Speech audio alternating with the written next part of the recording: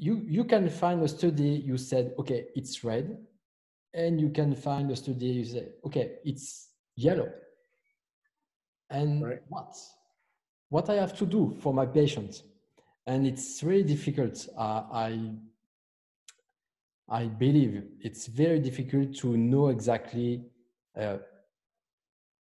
more in occlusion, because occlusion, you have one school and they said, okay, we have a good result, and you have another school and they said, okay, we have good results, and another one and you have good results. Correct. And so what?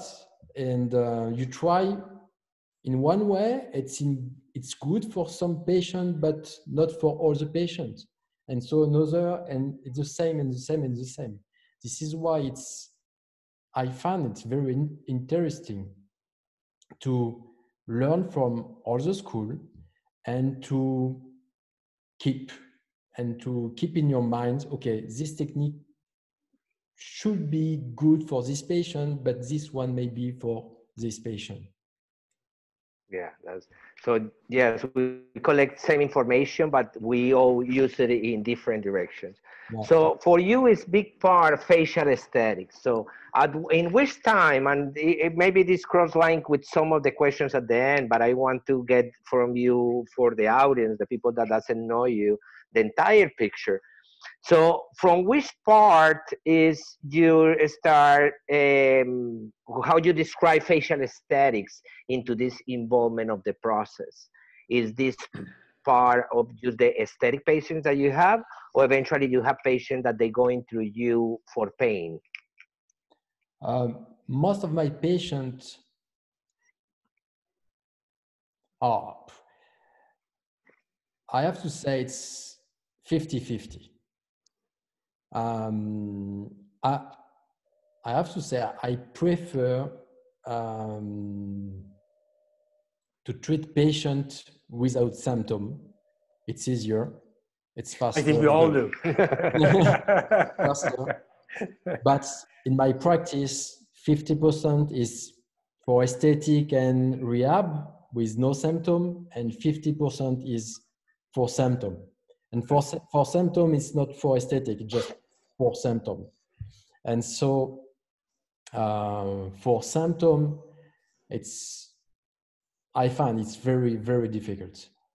Too many factors and physiologic factors with a lot of things like posture and sleep apnea and position of the tongue, a lot of things, physical things, but sometimes I think also a psychological thing.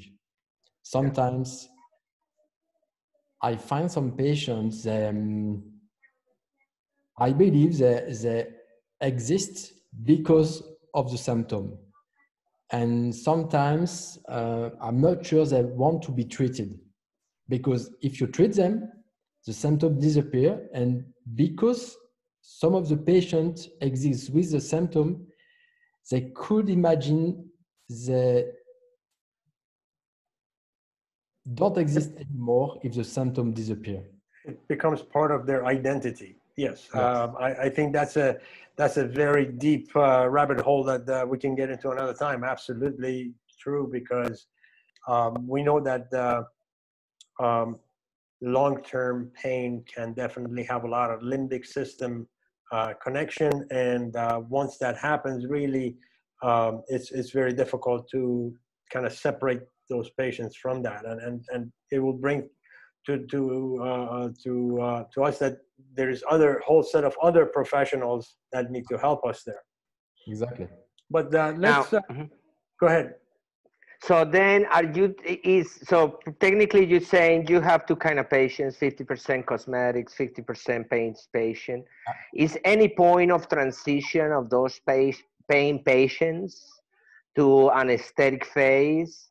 And again, this will interact with another questions, or you doing ortho? How you doing that transition part of it? The transition between occlusion? No, between pain and then eventually those patients come back to be just aesthetics? When the patient comes for pain, I focus only on pain at the beginning. Just answer the patient, it's pain, focus on pain. Because the mind of the patient is absolutely not open for aesthetic. Even if the smile is horrible, it's not a problem for them, it's just pain. So what I do is, okay, they come for pain, I have to treat the pain. And so I treat only the function. I try most of the time with a splint. I don't like the splint, but my patient come from very far. So if I place a mock-up and the patient come back home, and you have a problem with the mock-up, it's difficult to remove the mock-up, and the patient has to come back to the office, and sometimes it's 1 or 2 hours with plane. Sometimes it's 6 hours with cars.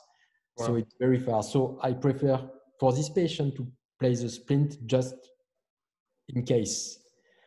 So we start with the splint or the mock-up, and we adjust. I work when the patient has pain. I work with my chiropractor, and I send to the chiropractor before I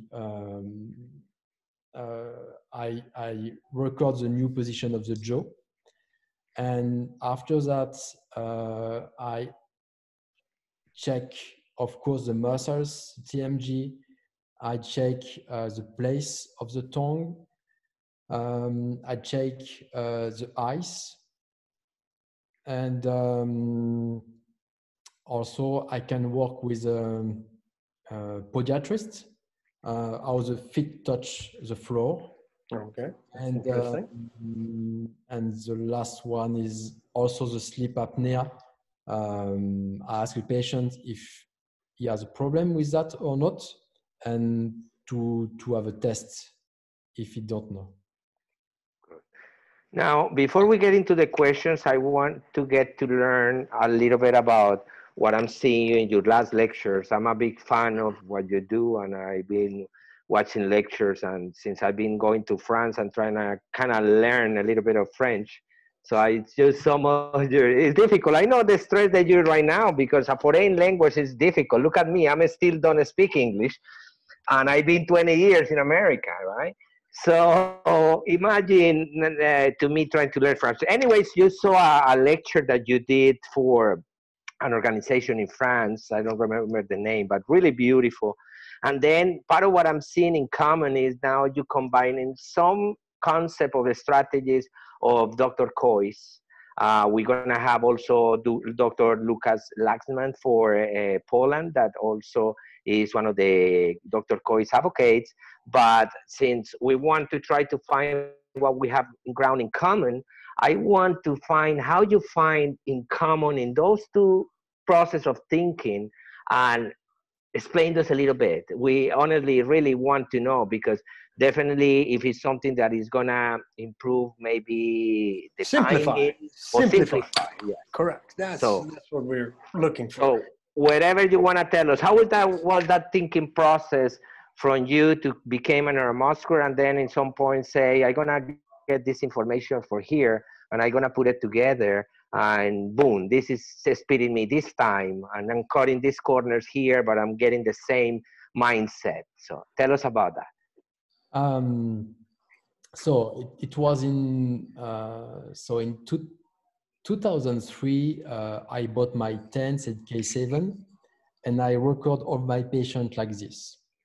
And in 2009, I found my training center, GAT Center, and I start to teach how to record the bites with the TENS and the K7.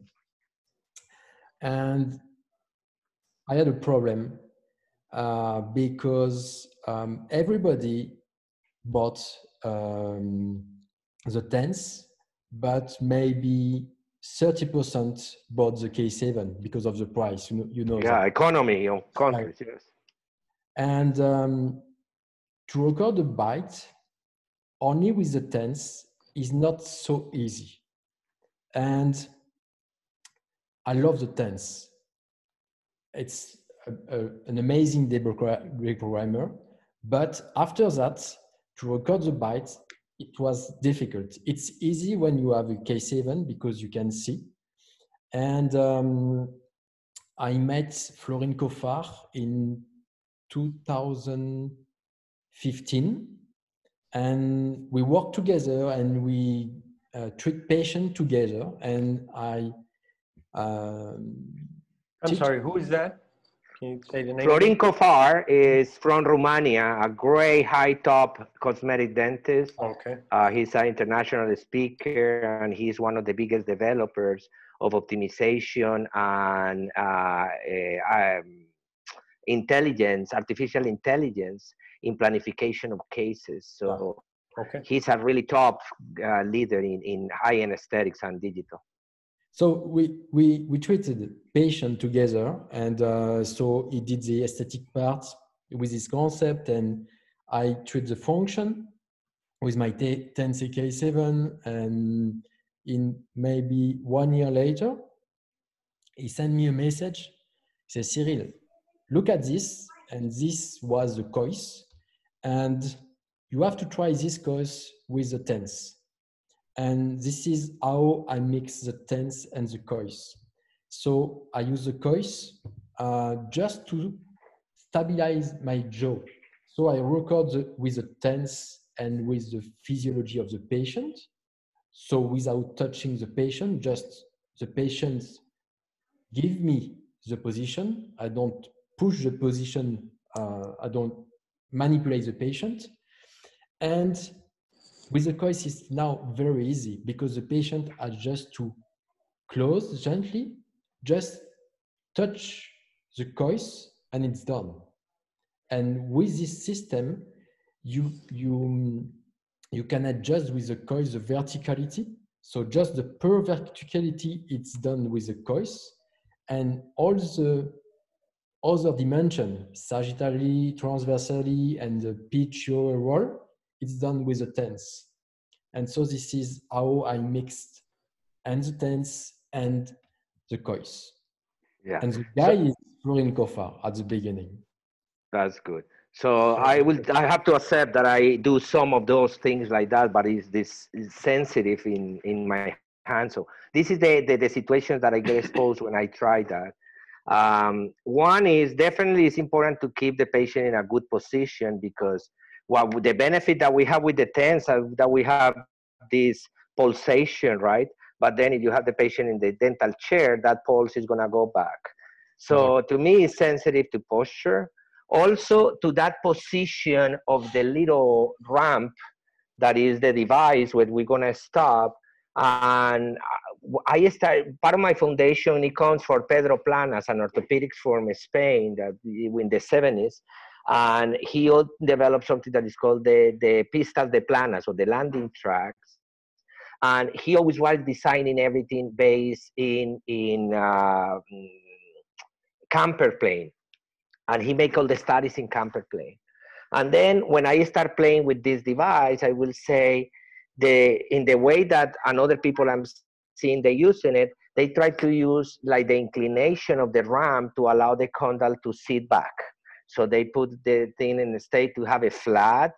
They will try to make this inclination like the same when the patient bite down in the Lucia jig, that it will close the joint, the pack that is valid, but also it will influence a distalization of the mandible. So in the first try, because you know that I'm planning a lot of cases through digital dentistry that allow with digital software, that allow that you can see the joints and everything together. So my first attempt, I start playing with that inclination, right? And then I say, yeah, if that inclination became too steep, even that the patient is tensing in there, is still creating a vector or force to distalize the mandible. So that was my impression. Then in my second attempt, I redesigned the jig, and then I put it more flat. And I say, okay, the idea is this needs to be flat. Now, what I found difficult is that we found a huge population of patients that the garage is smaller than the car. So the maxilla is behind. So part of the complications in neuromuscular dentistry I think it's because not many people is controlling the joints and they get too much freedom just by the muscles by itself. And then you get eventually mandibles that they go a little too forward.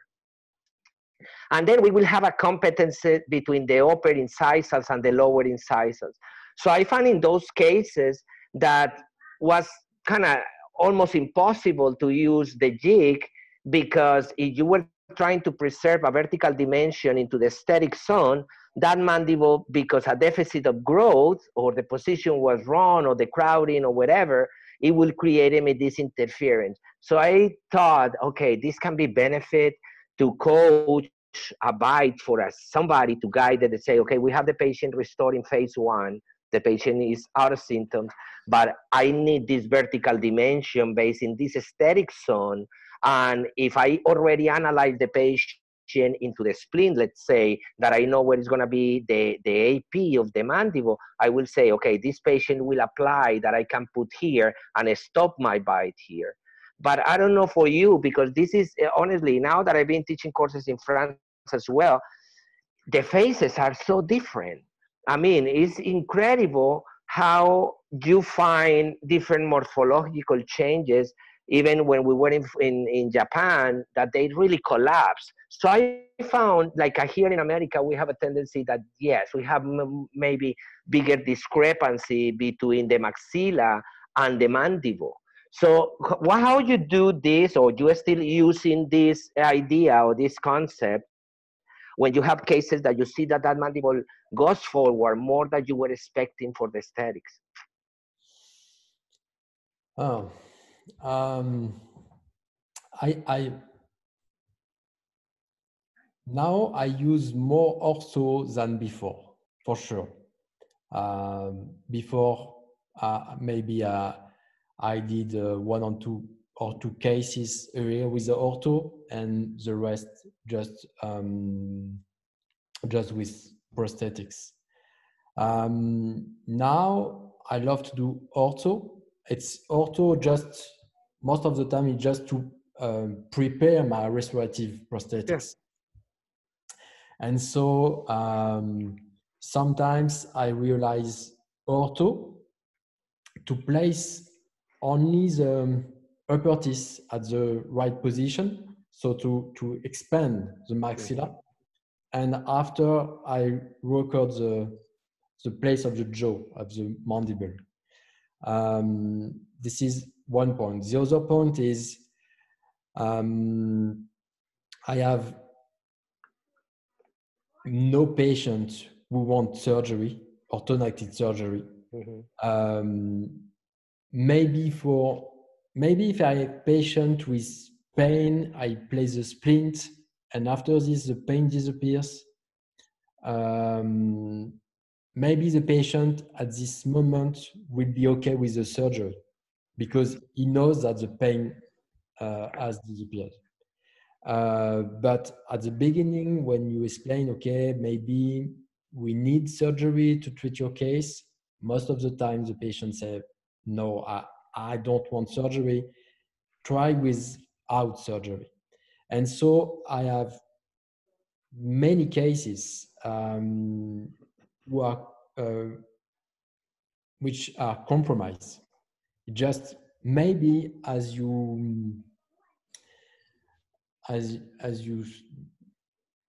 show, maybe the patient have to be like this for her body, but because we need compromise, I record the patient like this, and we try with the patient, and it's correct. If the pain disappeared, we said, okay. Because the detorquing can be in many cases enough. Remember, this is what we were seeing. Look at Dr. Ben that he was talking, and in his principle, even that he applies neuromuscular dentistry, he started with this technique to remove interferences, and then he removed the pain. So I consider that maybe in this approach, maybe, yes, can be one dimension that can be a little restricted, but I think you have the other dimension to try to catch up and also I think can be into that aesthetic zone.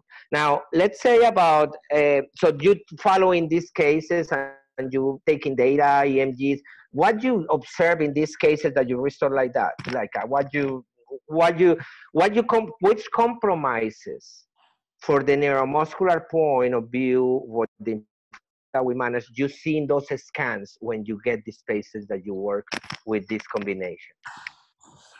Can you tell me again, Yeah. Javier?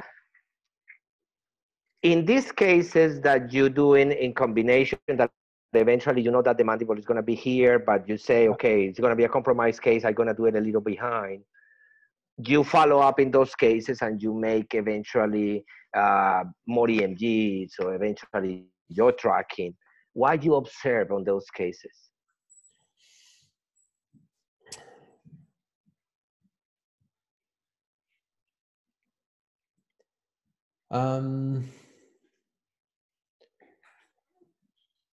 Most of the time, if the symptom disappears, many years after, we can, some symptoms can appear again, comes back. This is one thing. Another thing is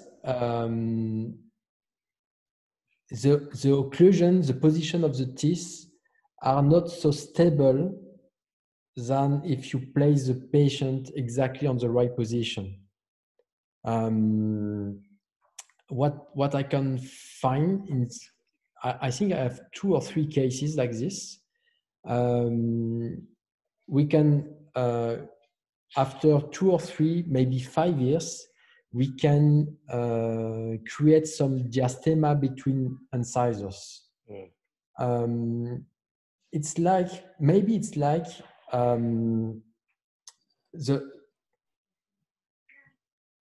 maybe the tongue is not at the right place. Yeah. Maybe the mandible is too retrude, and the tongue needs more places.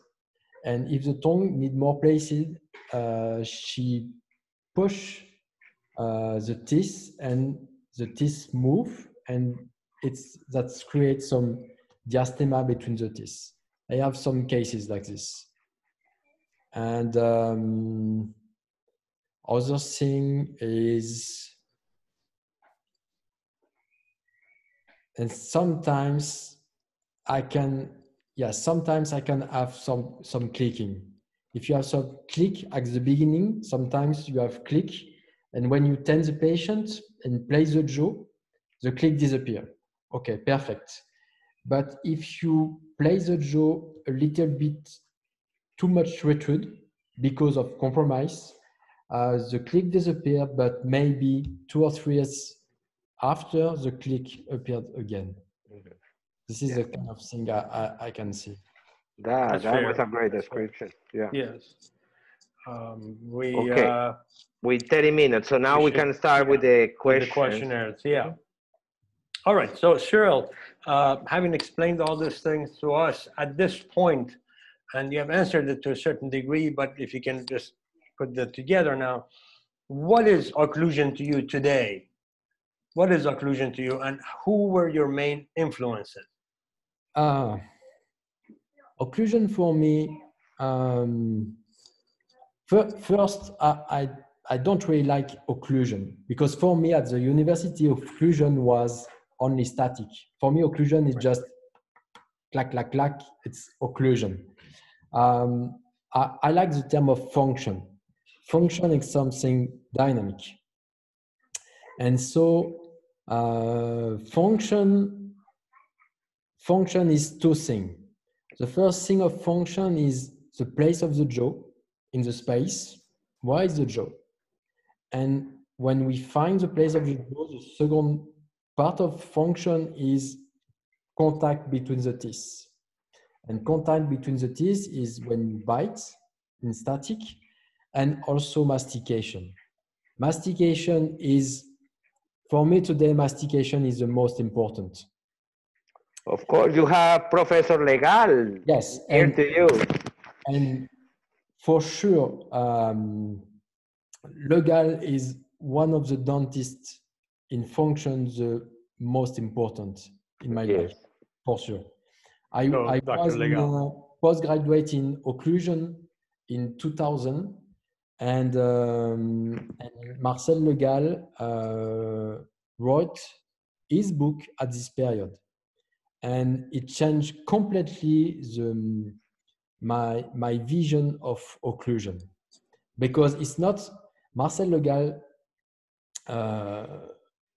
worked on mastication, but not only on mastication. He worked also in how to find position of the jaw, and he worked with deglutition and a jig and relaxation of the muscles, and he worked about it also. So it's a very important guy for the function. Beautiful. Fantastic. I didn't know that you have influence for him. That's awesome. We're gonna have actually another doctor from France, Emilio Lebert, and he also is he's purely focused in chewing cycles with Dr. Legal. And let me say you something, because it's very funny. So I was in LVI. It was in 2005. So I was in LVI, and in LVI you play the tense, you know that, and you record your bites, and you feel how your bite has to be in neuromuscular dentistry. And back to France, it was my level maybe 2 or 3. Back to France, and I went to Marcel Legal office. And I had a course with Marcel Legal to learn about mastication. And so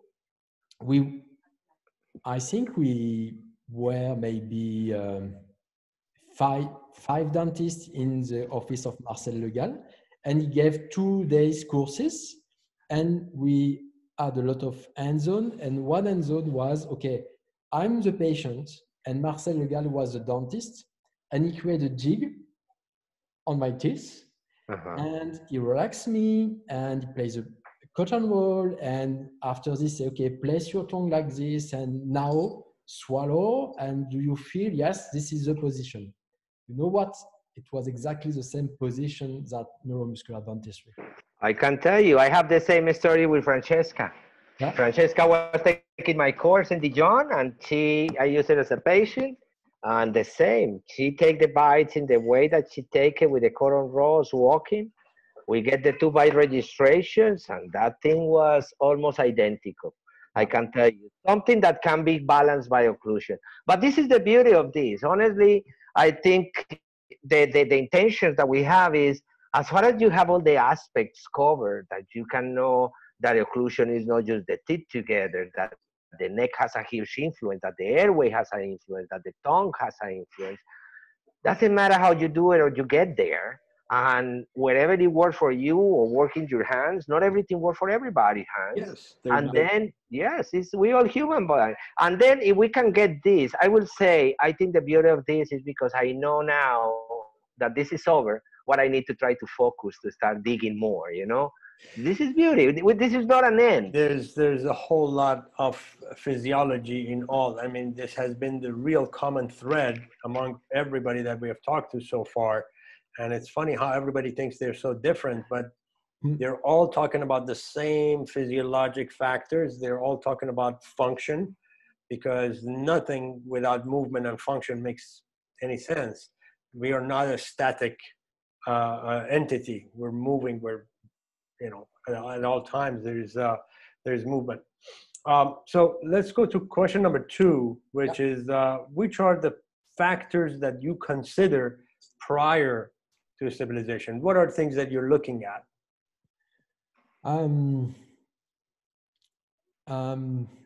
The comfort of the patient and the symptom of the patient.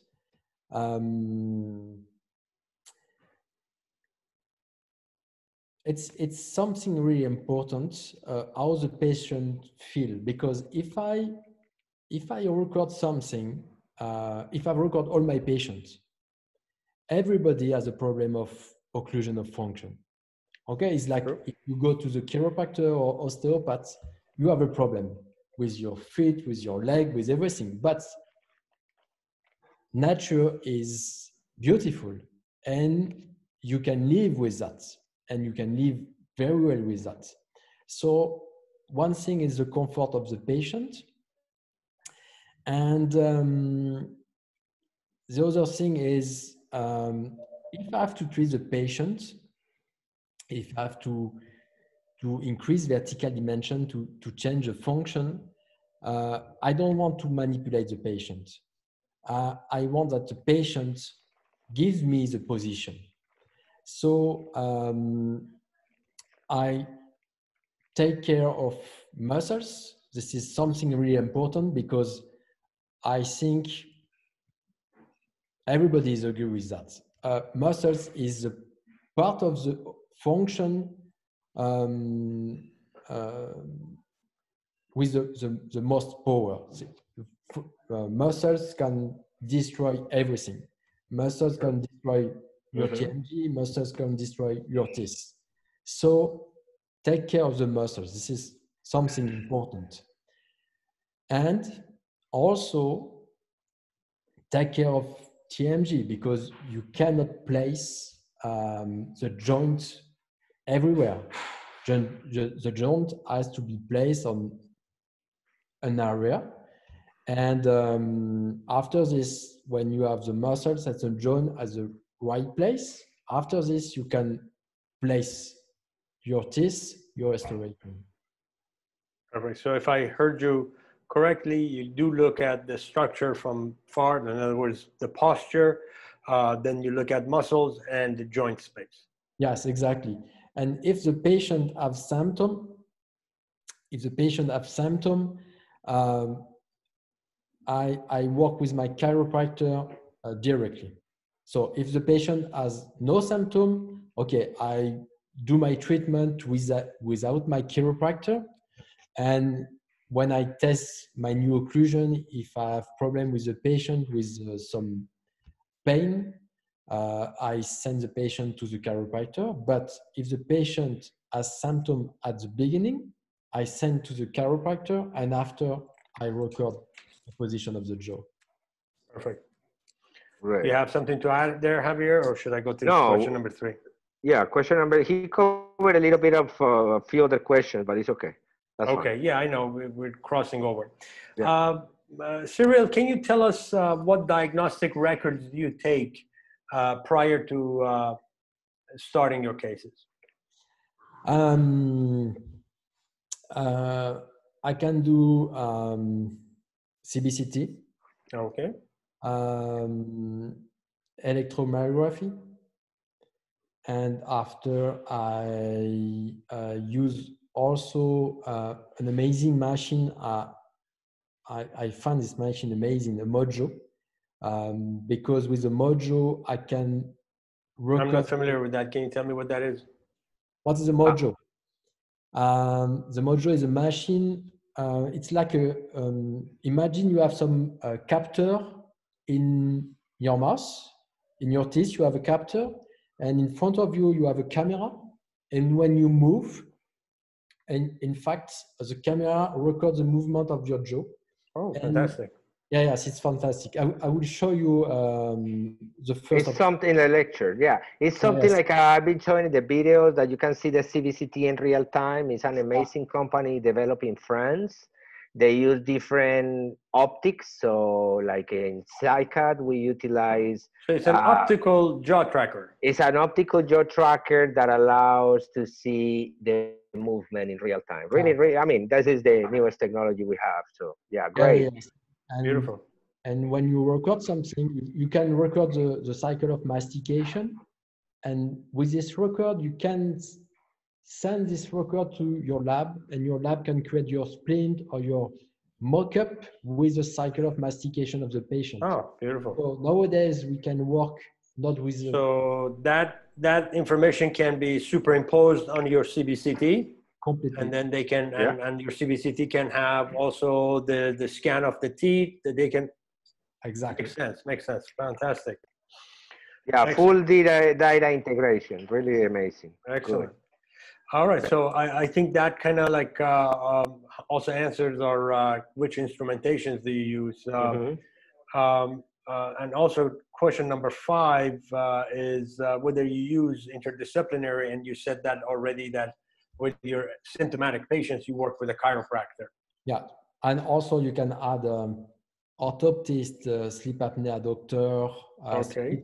speech therapist. It's really important. What is more popular in France, chiropractors or physical therapists? Because every country change, you know, some people, I found this when I'm traveling, that is a lot of chiropractors that they also do physical therapy and backwards. It's like a no big differentiation in many places.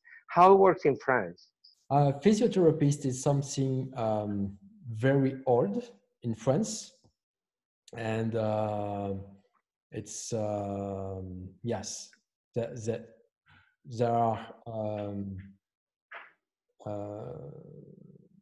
yes, and osteopaths appeared maybe 20 years ago, so not so long. In chiropractor, it's very rare, and I like to work with my chiropractor because this guy is amazing. And when I met him and I talked with him, the first thing he told me, it's you have to check C1 and C2 because it could be a problem with occlusion. Occlusion could be a problem for C1, C2, but C1, C2 could be a problem for occlusion. And he was the first guy who explained that to me. And so I started to work with him. And this is why I start with the chiropractor, but chiropractor is not something to develop it in France. Yeah, Definitely. you guys in France has amazing brains. You have also in Marseille, I think you have Dr. Precop, the posturologist. Marseille, And yeah. I found now with the students in France is, I mean, it's beautiful because maybe they don't know much about how we do occlusion in the physiological way, but they really know posture. They have amazing foundation that I think we wish we have more influence in the States about posturology that is more popular. Seems like they're getting to the same place. Yeah, it's getting bigger. As a fact, we're going to have also Dr. Gustavo Bernaza from Argentina, that also he's a prosthodontics, but he's been utilized in posturology. So I think the way life is going is also all this holistic physiological approach that we will be part of the question that we will have to Cyril at some point. Right. So let's move on because we're getting the last 10 minutes of our time. You know, you have said this a little bit, but I want you to kind of, Cyril, now put it in a step 1, 2, 3, 4. Can you give us the sequence of treatment? For instance, for a pain patient that's going to become possibly a full mouth case for you later. Can you give us the sequence of treatment for that patient? Yeah. The sequence is first interview with the patient to explain the objective of the treatment, to be very clear with the patient. What can he expect and what can I do?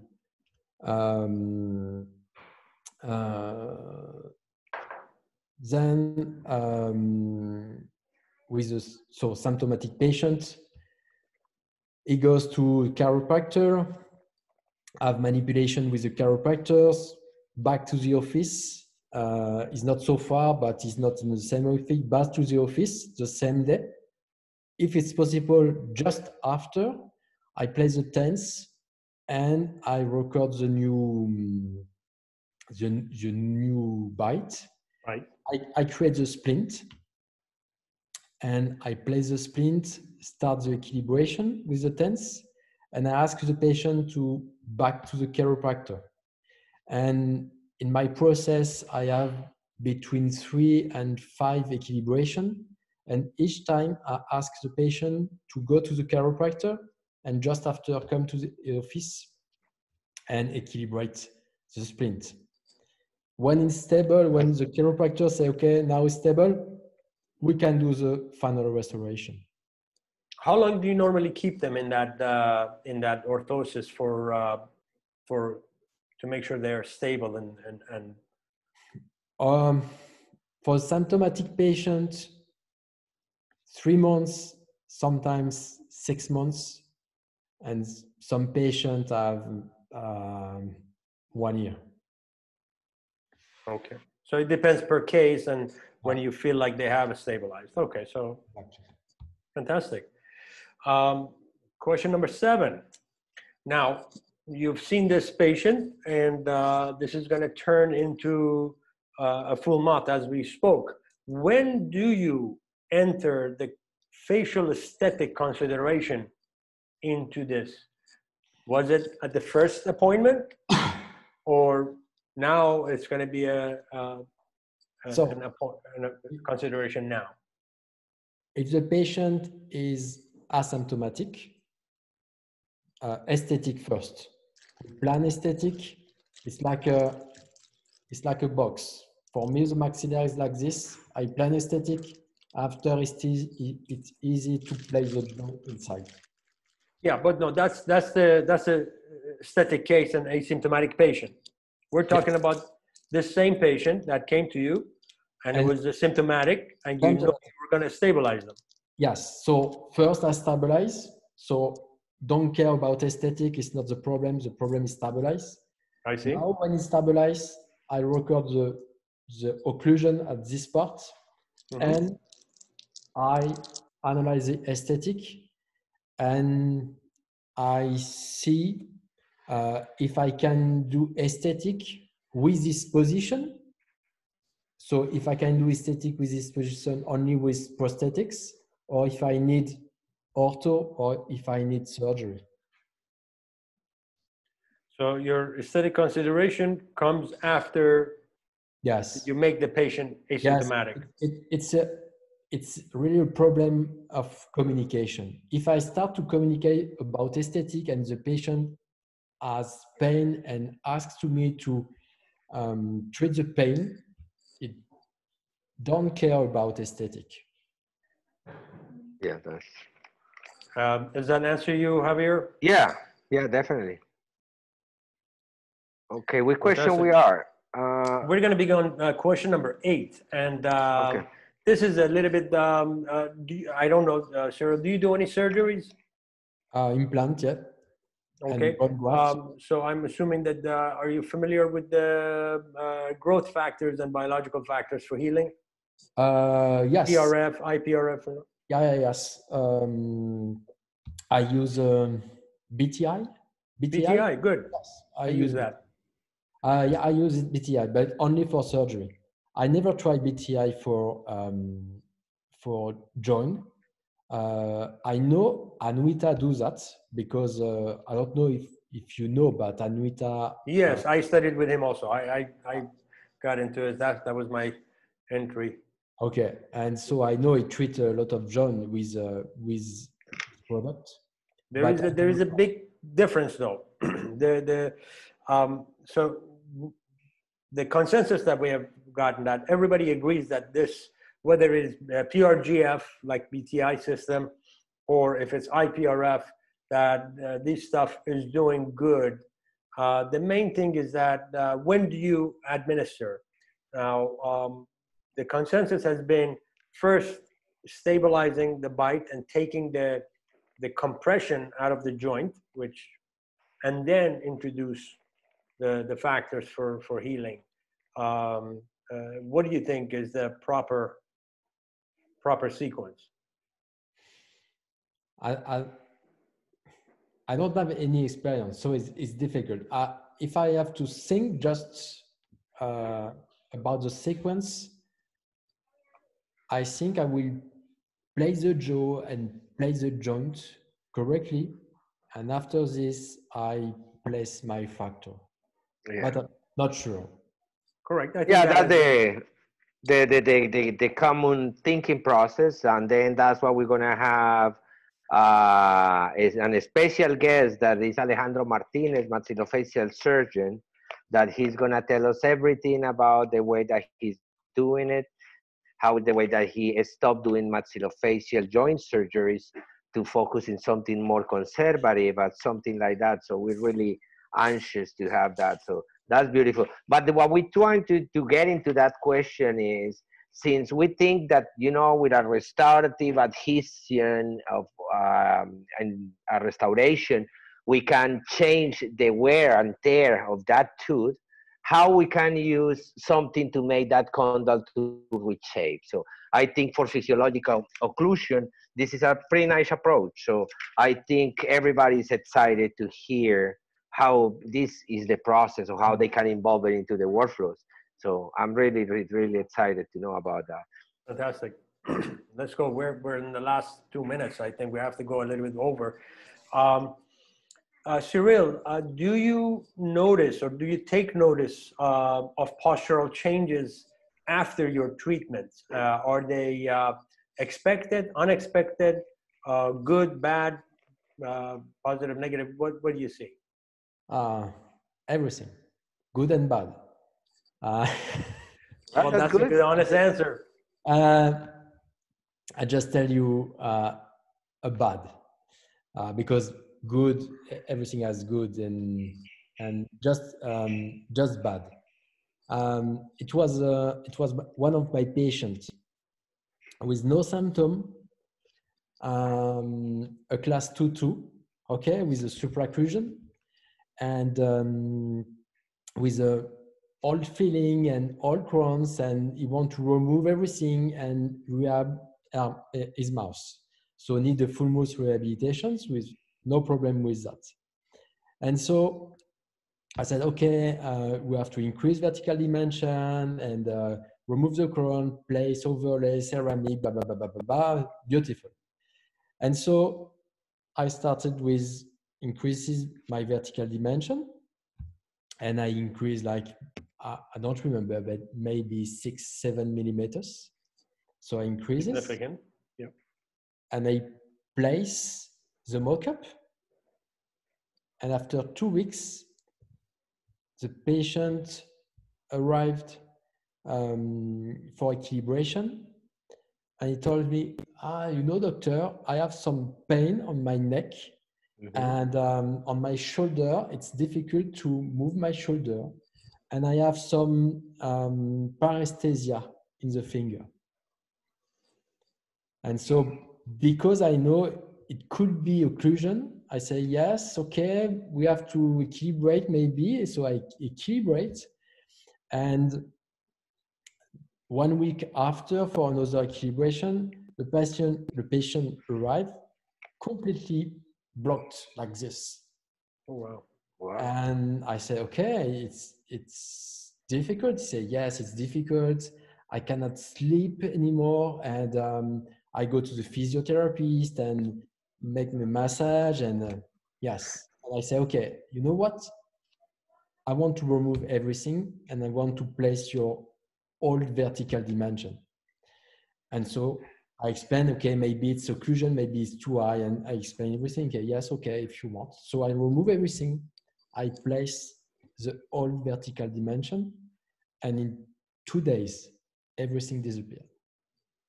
Wow, interesting. So, in that time, you were working with your chiropractor in the interconsult? No, because it was in my process, was no symptom. So yes, it's a class 2-2, okay, but it's no symptom. So I say, okay, I can increase, but for this patient, it was a big mistake. And so maybe I could stay my occlusion like this, like with increasing the vertical dimension and set it to my chiropractor. But also what I think with age, it's when you have a class 2-2, this patient was a class 2-2 and he was 65 years old with a class 2-2. So his body is like a class 2-2. So it's not a good idea to change a part of the body of the patient to have a better normality, like a class 2-1. if its body is class 2-2, its condyle is class 2-2. And so what I want for my treatment is to integrate my treatment in the body of the patient. So when the patient has no symptom, again, I tried just to integrate my treatment, and I tried to change almost nothing. Because if you change something in a patient we live with that, with the class 2-2 for many years, it could be a problem. And it was an example. So it's There's a lot of engramming in that body, especially a 65-year-old, that unless you break it up before by a physical therapist, that's really, at least in our experience, you cannot jump that. There's going to be subluxations there that are not going to just resolve because you put the jaw in the right place. Exactly. Yeah, and as Roccabaro say, for every part of the body that has restrictions, it's just certain amount that you can recuperate. So I think those class 2 patients, for all of us, I think we know that they're more difficult patients because they definitely have the posture, the airway, everything thrown off. And then I think this was a great experience, and thank you for being so honest. And because that's where we learn for the experience that those cases is that definitely that they need an interdisciplinary treatment, because this is like a domino effect. Many people doesn't know where to start, but in a condition like that, it's a clear compensation of the system that when you were changing just that little piece, everything started becoming sensitive and symptoms coming back. But that's a really, really, really great story. And he made to appreciate the value of interdisciplinary treatment. That's beautiful. Okay, awesome. All right, next question. Let's move on. Next question. We have two more. We have this is more of a theoretical and philosophical question. Do you think that we will ever have this kind of approach to teaching occlusion in our schools? Yes. Yes. I think we have to teach occlusion in a simple way. Because occlusion, when I was in university, occlusion was something very complex with programming the articulator and a lot of things. And I think we have to simplify function, one thing, and the other thing, we have to think that the pain, even if the pain are in the muscle space, even the pain are in the jaw, it's not necessary because of the teeth. Maybe it could be the problem could be in other part of the body. So we have to simplify occlusion function, and we have to think we are not alone. We have just a part of the body, and we have to treat our patient with more as a whole unit. Yes. Awesome. That's now the last question is more of a question we have put in there for the sake of a standardization. Just thinking about the joint itself and the events that are happening in the joint. What do you think? We're talking about the rotation, translation events that are happening. In your mind, what do you think is happening in there? Is the rotation then translation correct, or is it a simultaneous effect? And when you're thinking about that, I want you to think about something else. In your ideal position, when you're finishing your case, where is that head of condyle in that jaw joint? I don't believe in rotation. I don't believe in translation. I believe the mandible and the jaw as like a plane. I record a lot of jaw position, And what, and I'm this kind of case. My mouse is this kind of case. I record the jaw is at the jaw move like this. So this is incisors, and it move like this. And this movement, so I have the same contact on the anterior, and I create place just on the posterior. And this movement is not rotation, is not translation. And sometimes when I look at the patient in frontal, you have this kind of inclination. So you create more place on the left than the right. So it's not rotation. So I don't believe in rotation and translation. I believe that the jaw is in the space and the muscle just keep the jaw at this place. And if you relax the muscles, you can move the jaw as you want. As you want in 0.2 millimeters or 0.5 millimeters. It's not 5 millimeters, but you can move the jaw as you want. It's not just rotation and translation. So it's like a swing, like a columpio, like a swing for kids. Wherever it is gonna be bounced. Yeah. Thank you.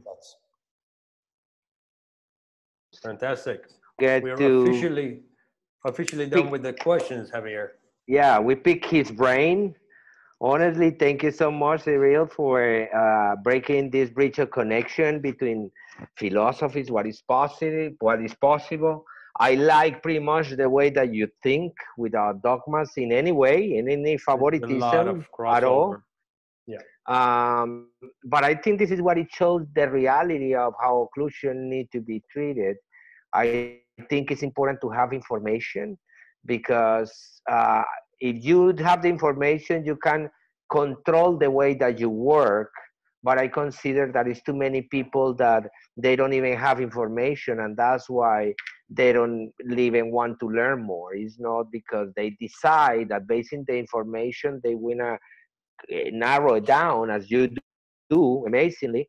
But the reason that we have this program together is to show the entire people how we are working different with different techniques, different modalities, getting different information, but also with the understanding of what is human physiology. That is the main point. If we, after this meeting, we get the people to understand that occlusion is a combination of multiple events, that is not just that quick question that before, like fit together, I think we will win a huge battle. We want to apologize for some of the people. The connection went down, so we have part of the lecture in two parts. But also remember, all the videos will be edited and put it back in my channel, Dr. Javier Vasquez, in YouTube, also as Hamid at Complete Health Group. And you're gonna have access to come back, review this, share with people. This is only to help to spread the concept of open mind thinking. So much invaluable information in here. I hope people really take advantage of it and see the work from somebody that's really has a lot of good critical thinking, questioning, and moving the goalposts based on the cases they see. There is no one cookbook, step for all these cases. We need to learn to be good diagnosticians, and that's what I heard, and that's what I learned from you, Cyril. That I love the way how you're changing your things like your dance steps depending on each case, and that's what a great physician does. You have learned a lot of different techniques, and you apply them as you see fit for those patients. Thank you. So we have a few questions before we finish. They were in the other live, not in this one. So let me try to reach them. Let me try to go back to the previous live. So since we already passed, doesn't matter just to answer these questions. Oh my God, what is my other life? I'm checking in my phone right now. Hold on a second.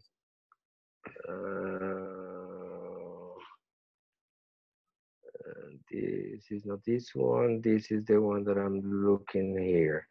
Okay, here we go. Here are the questions. More comments. Okay, Doctor. Okay, we'll say. Um, so Matthew Dudon, I don't even know how to pronounce the names. He say, "Hello, function, design, body, and face." Function. I think he's telling us the order. He say, function, design, body, and face. Teeth and gum design, only the smile. Okay, thank you for the opinion. This we were looking more for questions. Somebody's asking about the book of Marcel Legal. Um, just as a quick reference, I put it in my website because I know people is asking for it. My website just direct to the page of Professor Legal where the book is, and it's translated in English for the ones that speak English. So you go to my page www.javiervasquez.com into the segment that say biofunctional dynamics is something that is say important information to read.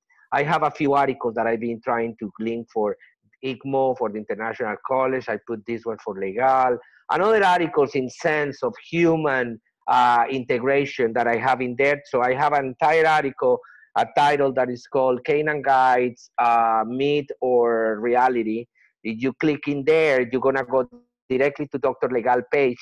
So for those that are asking where we can find the article or the book is there. Then we have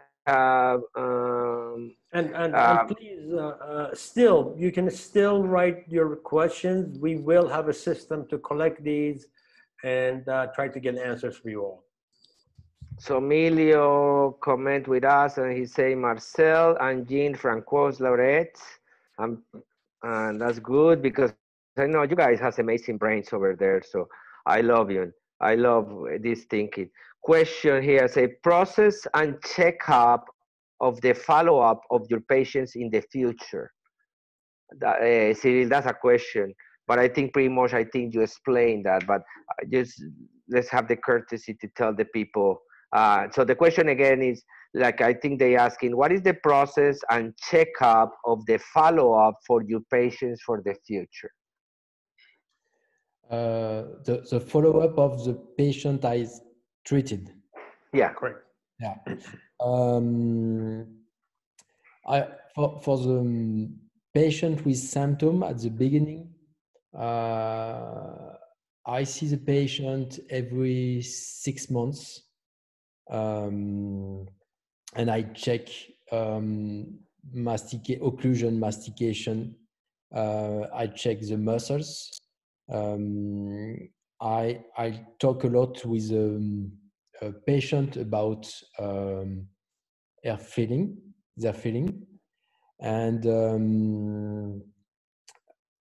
probably with the future with digital, I will make digital impression every year probably, and maybe I will record with the Mojo every year, just to have files, and maybe one day we could superpose every files, every impression, every movement to see if something changed or not.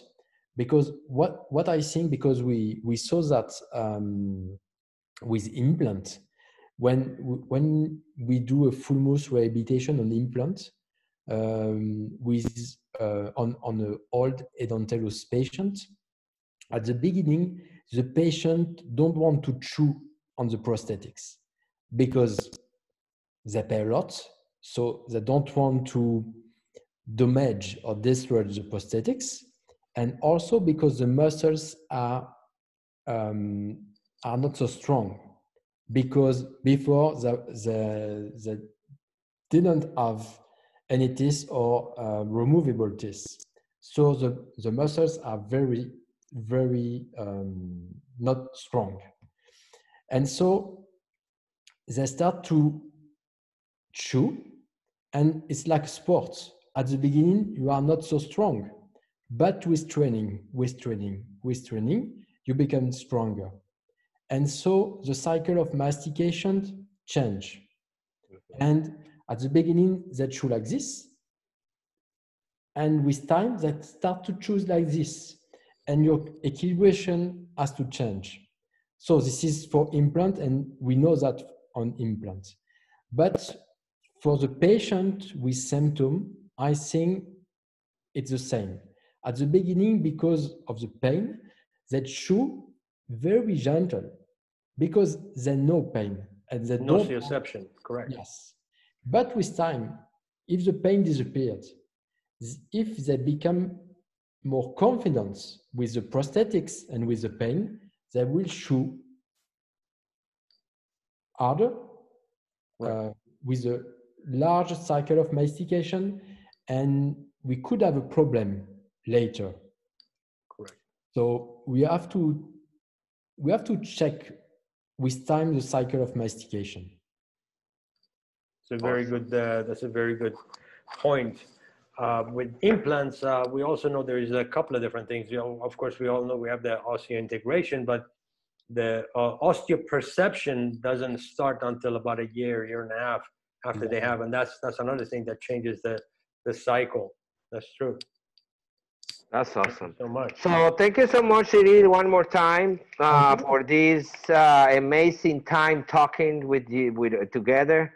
Definitely next time that I'm gonna go France, we need to meet in person again and got some wine and some beers, and maybe I will make you smoke a cigar, and we will have some fun. All right, guys. Fantastic. So we Thank get you so into much, it. Cyril. Very good to meet you. Thank you for the interview, and thank you for everything. It was a great time. Thank you so much. So then been ready for the 6 p.m. Interview. So we're gonna have Dr. Mariana Evans. She's originally from Croatia, but she lives here in the States. She's orthodontics and periodontics, and she's gonna talk about something that I found it really fascinating. I have the opportunity to be lecturing with her at the Academy of Equilibration Society. And when I get to the room, she already started. And the only thing that I seen on a CCVCT is like 10 millimeters of space in the entire raphe. And I say, what the hell is this? And then I see it and I start seeing how amazing is this approach that I think apply for all these patients with sleep apnea, with collapsed arches. So she's gonna tell us a little bit about rapid expansion in adults, using mini implants. We don't using, or we not abusing the periodontal ligament. That is one of the rejections that many people has.